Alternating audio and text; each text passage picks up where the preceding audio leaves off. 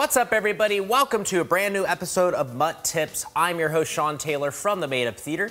And before we get started, make sure to like the video, comment what somebody would like addressed in a future video, and as always, subscribe on YouTube to be informed of upcoming videos. But without further ado, let's jump into today's topic, 5 tips for getting unstuck. Before we get started, just know that getting stuck in improv scenes is totally natural, okay? That sense of dread of not knowing what to do or say, freezing up essentially. And it happens to everybody from beginning improvisers all the way to advanced. I experience it myself as well. And it all just really comes down to just being stuck in here, inside the head, rather than being present-minded with our fellow improvisers. So let's jump into some ways that we can fight the stuckness. Tip number 1 is quite simply, it, okay? This is very effective and powerful to have on stage, is kind of have that attitude of just like, relieving yourself of the burden of fear of judgment, because that's what it is. That's what it means. It's the audience's judgment, because a lot of the times it's not even really there. It's, you know, the judgment that you might feel from your fellow improviser, because again, it's not probably there. And again, your own judgment, because that's definitely there and we need to get rid of it. That creates the sense of judgment that you feel from other entities. So that's what I oftentimes do on stage, like especially right now. We're performing for no live audience, so that sense of just like focusing on my scene partner and just having fun with them, that's where the nature comes from, you know? It's about having fun, throwing caution to the wind, the rules, you know? Like a lot of people get so stuck because they're afraid of breaking rules in improv. Oh, I gotta yes and, I gotta avoid questions or stranger scenes or transaction scenes. You know, I gotta do activities and avoid talking heads, all that stuff. And of course, that ultimately makes us get stuck and makes us break even more rules. So I'm totally fine with people breaking rules as long as you're having fun and your whole cast is having fun on stage.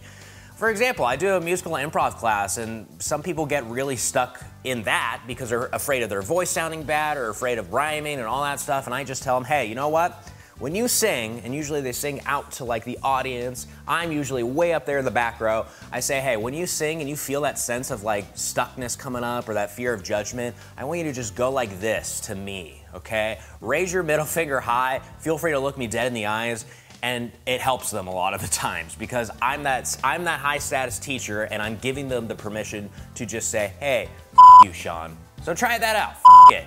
Tip number 2 is silence is golden, okay? A lot of people on stage, when they get stuck, there's that fear of not knowing what to say. So don't say anything. Be silent, be present-minded in a silent moment, okay? So during this silence, like maybe look at your scene partner. Like maybe they say something along the lines of, you know, you need to tell me why this relationship is going to work because I don't know how. And there's that fear of not knowing what to say, maybe to justify a choice or answer a question that your partner gave you. So just go silent and just like, you know, like maybe look around like you're thinking of an idea or something to say to like win the affection of somebody. And maybe instead of being confused as you, because this is a lot of times like that moment where they're stuck is just like, it's the improviser being like questioning, I don't know what to say. Why not be the character who doesn't know what to say? That's better, you know? Because it's a perfectly reasonable, justifiable, you know, moment for a character. Like, I don't know how to justify why we should be together. So like, have that moment and then maybe let it escalate to something else. Like, you know, like almost that giving up moment or acceptance, and then let it inform what you say next. Try that out. Don't feel like you have to rush to dialogue. Take it in, repeat what was said to you in your head a few times, and then let it impact you, and then the dialogue will come more naturally. Tip number 3 is touch something, okay? Improv, again, is about making something up out of nothing, and the thing that I think sometimes gets forgotten about is the environment. You know, getting stuck is not knowing what to say, but it's also not knowing what to do. And there's a lot of fun things to be done in an environment if we create it. So an example of this is take the movie Inglourious Basterds, okay? There's a great scene where, you know, operatives are meeting downstairs in a basement tavern and they're undercover, and ultimately it's a pretty fleshed out scene where eventually the operatives, you know, their cover's blown and there's a big like shootout. But before that happens, there's a lot of like things going on in the environment, you know? It's a tavern, so people are drinking. There's a moment where like both sides engage in like a card game where they're trying to guess each other's like identity, fictional character type of stuff. It's like a little playful game.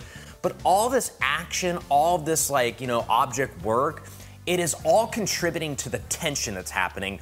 Oh my gosh, is the cover gonna be blown? You know, and it eventually does, and that's what creates just an even more impactful scene. So in a scene, if you feel like there's nothing going on, you don't see anything, just make a bold choice and just create something, okay? Like even like there's that moment of like getting stuck again. I go back to this, like, you know, like it feels like people have a migraine on stage because they don't know what to say or do. Turn that into a choice that requires a physical motion and maybe an object, like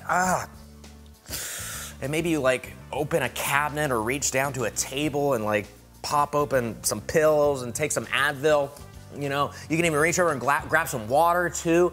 The more you do, the better, because again, it's creating more of the environment. And then it gives your partner something to react to. Well, whoa, man, you seem a little stressed right now. Hey, work been tough for you? And it's just like, yeah, and I have more context now, right? It could be anything.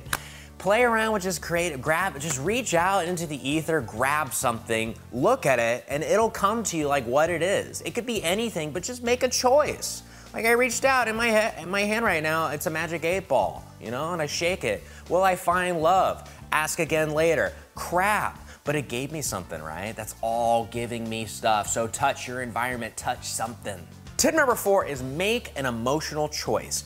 This is crucial because a lot of people, they are absent of emotion on stage, like they don't feel anything, which makes it harder to improvise because you just don't feel. Like emotions guide action and dialogue. So having an emotion, like a point of view, that will make improv easier. So like an example of this is like, oh, you're in a scene where there's like, you know, a conference room and the boss is like, oh, you know, Sean, I noticed there was a big loss in profits on Q1 to Q2, you know. Productivity was up, but unfortunately profits are down. You need to explain this right now. And there might be like that sense of, oh gosh, I'm being Sean, I don't know what to say. I don't know how to justify, you know, loss of margins from Q1 to Q2. Oh my gosh, interest rates, blah, blah, blah. But the thing is by turning it into an emotional response, at that point, it's not about that. Improv's not about like loss of profits. It's about the characters and their relationships to each other. So make it a strong emotional choice. And I might go to some silence for a second and, you know, stare at them. You wanna know why? Because of you! You son of a your leadership sucks! And then boom, we have an interesting scene based on an emotion. So feel something. Make a strong choice, a strong emotional choice in response to something, even if it's something that may not provoke an emotional response. Like if you were in a meeting, you probably wouldn't say that. You might feel it inside, but you wouldn't say it. In improv, we get to say it, so feel it. Tip number 5 is commit stronger, because again, being stuck on stage is a lot of the times a byproduct of just you playing too close to you. Especially for beginning improvisers. They sometimes get stuck in just playing themselves, and it's difficult, especially in the early goings, to improvise as yourself, okay? Because again, there's that anxiety of just being wrong, not following the rules.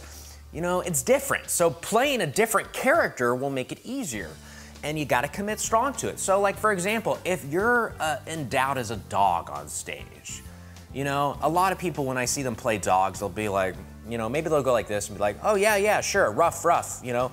And it's just like, that's a dog level 1. Let's get to a dog level 10. Yeah, there we go. So get to a dog level 10. What do dogs do? Be a dog right now in your house, but level 10 as though you are actually a dog. Like maybe you would like literally pick up your foot, scratch your ear, or you know, like eat peanut butter. Or like when you bark, you go, you know, like get into the character, okay? Like drag your butt on the ground, because again, now you're a dog. So you know, you don't have to think about what to do or say. You're a dog, so it's gonna come out more naturally. The best way to practice this is go to that word generator, okay? The app is Improv Suggestion Generator. I'll put a link in the description. There's a ton of different types of suggestions here, okay? And what I want you to do is just click on one of these, okay? It could be anything. So like, for example, there's minor holidays. Minor holidays, what does that mean? I'm gonna click on it a few times and then just instantly commit to like celebrating that holiday, okay? So, Bagel and Lox Day? Well, come on everybody, we got Schmear for you, we got Lox for you. Bring your keys because you put the key in the hole and unlock the bagel for potential growth inside your tummy. Ha ha! Bagel and Lox Day. Just like that. I have no clue what the hell that is. I was probably wrong about the locks, but that's the thing. I committed to it, and hopefully I would convince the audience that I'm correct. So try that out. I'll do one more object that fits in your hand, okay? I'm gonna be this object right now, a ring, okay? I'm so lonely. I was just hoping someday I could find a finger to spend the rest of my days in. Oh, so lonely. I need a lonely soul just like me. Just like that, you know? It's instant commitment. I didn't have to really think about what to do or say because I committed with my body, committed with my face, and thus it just makes improv easier. And that concludes this episode of MUT Tips. Thank you so much, everybody, for checking it out. I hope you get unstuck. Again, like, comment, and subscribe, and I'll see you next time for another episode of MUT Tips. Bye!